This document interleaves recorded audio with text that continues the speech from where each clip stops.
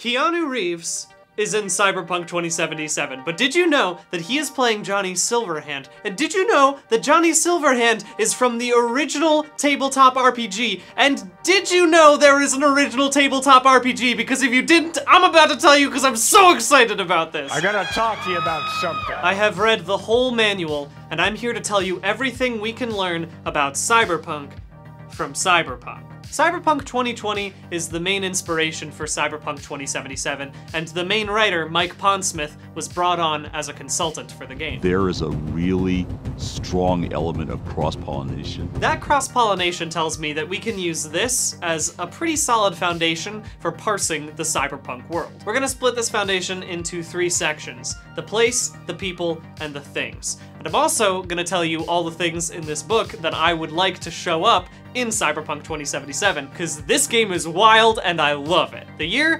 2077, the location, Night City. It's a very on-the-nose name for a dark and gritty cyberpunk future, but its etymology is pretty mundane. A guy named Richard Knight bought up the suburban sprawl between LA and San Francisco, and then he gave tax breaks to corporations to move in there. He wanted it to be a lovely place to live, but then 4 years later he got killed by gang bosses. You can have a cool name, Richard Knight, but you can't have it all. The most important part of Night City is this circle right here. It's the corporate center. Corporations are the most powerful entities in Cyberpunk. As of Cyberpunk 2020, there have been 3 corporate wars, but according to Mike Pondsmith, 2077 is going to happen after the 4th corporate war. The original manual has a full alternate history from 1990 to 2020, and can I be real with you? There are some uncanny connections with our actual world. The technical revolution had further torn the economy apart, creating 2 radically divergent classes. The middle class was nearly eradicated. It was this dismal beginning that led to the current American landscape of the 2000s.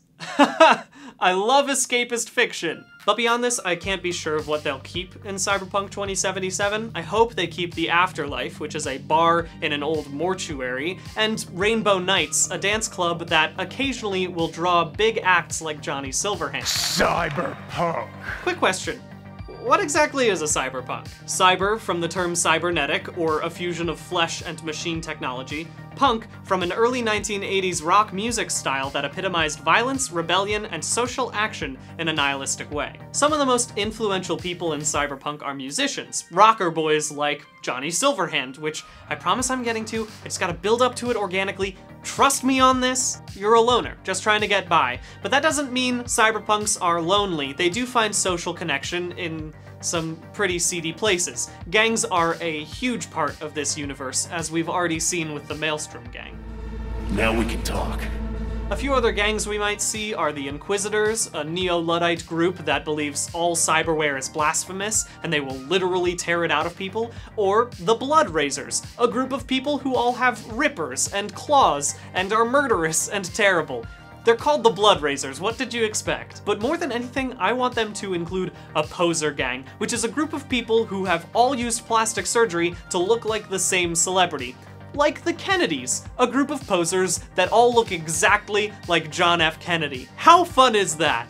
How terrifying is that? Imagine getting beaten up by 10 John F. Kennedys. Ask not what Night City can do for you. But gangs are full of nobodies, and we already know that there are 3 very important people showing up in Cyberpunk 2077. Morgan Blackhand, Saburo Arasaka, and of course, Johnny Silverhand. Okay, let's talk about Johnny Silverhand because it's Keanu, and we've seen him on screen, and that's why you're here, I know. Johnny is a rocker boy, which is both a character class and the term for a super popular rock star. He's also a veteran of the Central American War, and he's charismatic as hell, but you don't need me to tell you that, because it's Keanu Reeves. Morgan Blackhand is a solo, which is another character class, and he's the writer of the Enforcer's Handbook. He's got a lot of tips on how to survive in the streets, and I wouldn't be surprised if he shows up as a mentor. And finally, Saburo Arasaka, the head of the Arasaka Corporation, which specializes in security. Like, heavy security. Arasaka, both the man and the corporation, are incredibly dangerous. And the fact that Arasaka and Silverhand show up in this game makes me believe that there is a high probability that Never Fade Away will show up as a quest in this game. Never Fade Away is a one-off adventure all about Johnny Silverhand trying to get his girlfriend Alt back from Arasaka Corp after they kidnapped her. It involves Johnny Silverhand throwing a concert and then convincing the crowd to riot and attack Arasaka guards. It's dope as hell. Hi, hello, pause for a second, it's me again, just a few days later. You can tell because I haven't shaved since we first recorded this video. We got new information from the Cyberpunk demo. My coworker Pat went to go see it and he told me that Johnny Silverhand is a cyber ghost. He's not alive in 2077. It makes sense because he would have been like, I guess, 80 at that point in time? People live to 80 now, Brian. They do, but he'd look less attractive. He's not, because it's Keanu Yeah, okay, Reeves. Keanu Reeves can live forever. But we also know that Alt will be a part of this game. She's just trapped in the net space, which is something that happens at the end of Never Fade Away. So, we have confirmation Never Fade Away is important to this game. We just won't be able to live through those experiences in the game itself. Hopefully they'll give you a chance to make a bunch of concert goers riot in a different part of the game. Anyway, that's it. Let's talk about the things. Cyberpunk 2020 is full of neat mechanics that I hope get translated into the final game, but judging from the gameplay we've seen, I've split these into likely and unlikely categories. First, the stats. You, as a character, can finally be cool. I've never felt that way. But it doesn't mean how charismatic you are or how good you are at riding a skateboard. It's a mechanical skill that tells you how well you can handle pressure. And you positively reek of Militech. In face downs, you roll plus cool and your reputation to see if you can intimidate your opponent into backing down while you maintain composure. This might be something that affects dialogue options in the game, like the ones you see in the Maelstrom Den. Dexter Deshawn sent me. Sadly, it looks like we won't have an empathy stat, which was an integral part of the original Cyberpunk, and, might I add, an integral part to normal human existence. It deals with how well you connect with your fellow humans as you become more and more cybernetically enhanced. Also on the cutting room floor is attractiveness, a quantifiable stat in the original TTRPG. Unfortunately, the cowards at CD Projekt Red have only given us the power to play as hunks. Cybernetics are an obvious part of the game where you can enhance your abilities by going to a Ripper Doc and having them slice a bunch of metal into you.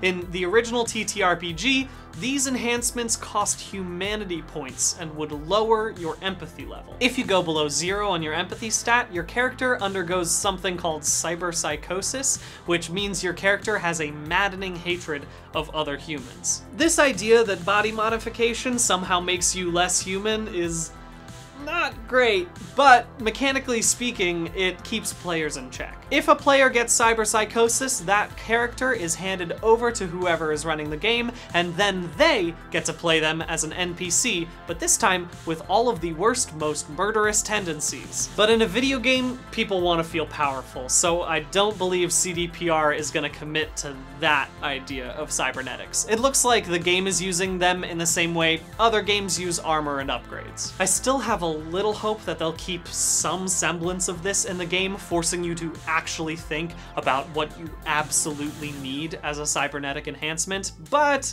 much like Deus Ex, where Adam never asked for this, and then he proceeds to ask for every enhancement he can possibly get, I imagine they're just gonna let you buy as much as you want. We'll see. Drugs! There are so many substances in the TTRPG. Things like Boost, which boosts your intelligence until you form a dependency on it, or Dorf, which is a painkiller similar to modern-day opiates that can cause severe nervous system damage. There's Synth Coke and Speed Heal and SynComp 15, all of which have very bad, permanent consequences to stats in 2020, but I doubt they're gonna go quite as hard for 2077. I bet it's gonna be something more similar to Moon Sugar or Skooma. The Net! It's the internet, but a bit off. It's retro-futuristic, and like a lot of concepts in this game, was very progressive for its time, but now it's retro-progressive, which is to say regressive. The Net will probably be for hacking. Will CDPR include a minigame where you get to fight hellhounds and demons in the net space? Probably not, but do I want that Mega Man Battle Network bullshit to be in there? Absolutely. And finally, let's talk about classes. In 2020, there are 10 distinct classes you can play as, or you could make your own pretty easily. CDPR has been clear that there will not be a class system in 2077, but judging by the gameplay, it looks like you'll be a solo. A solo is a mercenary, and a very skilled one at that, because all of the unskilled ones are dead. It's the standard lone wolf hero type, which is exciting, but I really hope that they pull some things from the other classes. Like Nomad, which has a special ability called Family, where they can call in a bunch of their family members for any situation. Just imagine playing as V and calling in your aunts to fuck some shit up. Honestly, there is so much great flavor text in this book that I wish I could just read it verbatim. I couldn't even tell you about how there are CD players still in 2020, and how there is a company called Ario Meat Wagon that harvests corpses and then sells their parts for money. Hate to break it to you all, I don't think Ario Meat Wagon is gonna make the final cut for Cyberpunk 2077, but if you've got a hankering for that Cyberpunk fix before April of next year, you should be playing this game right now.